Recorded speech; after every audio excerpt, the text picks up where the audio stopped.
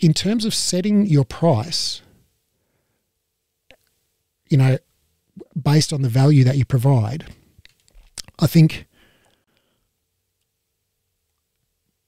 you know, I get a lot of, I actually get quite a lot of questions, and you know, this morning just before we started, you know, I was you know, chatting with Erin, and Erin was saying, I'm in a rural area, you know, regional New South Wales, and you know, people don't have the disposable income around here that, you know, they have in the big city to splash out on designer Pilates classes. Well, I guess, you know, my response to that is, well, there are going to be some people there that don't, right? But is there a fancy restaurant in your town where I can buy a bottle of wine for $80 if I want? There's not. There's not a vineyard near town where people can go and have a 3-bottle of wine lunch and some, you know, really expensive cheese and stuff like that. You know, like if I'm a rich Sydneyite and I travel to your town, what do I do on the weekend, right? Because I bet you anything, there are places where I could spend my high disposable income in your town, right? Whether it's a restaurant or a clothing boutique or a spa or, you know, I don't know what's, you know, I don't know Nowra. Probably last time I drove through there, it was the fish and chip shop on the corner or whatever in 1995. But I bet you anything that there is somewhere in town that if I'm a Sydney business person on $150,000 a year, I can go down to Nowra and have a jolly good weekend with good quality wine and food and a massage and maybe some hot oil dripped on my face by the massage therapist and all of that stuff, right? And I will gladly pay through the nose for that. Right. And so why can't you be part of that strata of the market?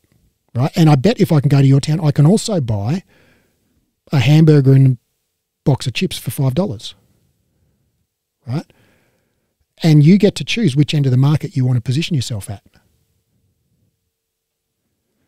So I'm not saying one's better than the other. Right. But if you are at the hamburger and chips end, well, you've got to sell a lot of hamburgers and a lot of chips because you only make 5 cents on every one, right? Whereas if you're selling a $250 bottle of wine and a, you know, $1,000 a day spa treatment, well, you don't have to sell that many of those, you know. So, you know, that's a positioning decision for you to make. And, you know, if you do decide to make, you know, that positioning decision where you want to be more at the upmarket end, okay, well, you've got to understand what do those people value. You know, well, I think, you know, Marcella's got it right. They value experience, you know, as in having an experience. You know, they don't want daggy surroundings. They don't want home brand toilet paper. You know, like they want nice things and they want everything slick. Okay, and they want convenience. They want your booking system to work perfectly, and you know all of that stuff. And they want good air conditioning, and you know, I mean, you know what the things are, right? Whereas the hamburger, you know, if you're going to the hamburger shop and it's not air conditioned, it's like, it's slightly annoying, but it's not going to stop you going back there next time, right? But if you go to the Hilton Hotel and the air conditioning is not working, it's like, fuck that, I'm not going back there, right? Paying these prices.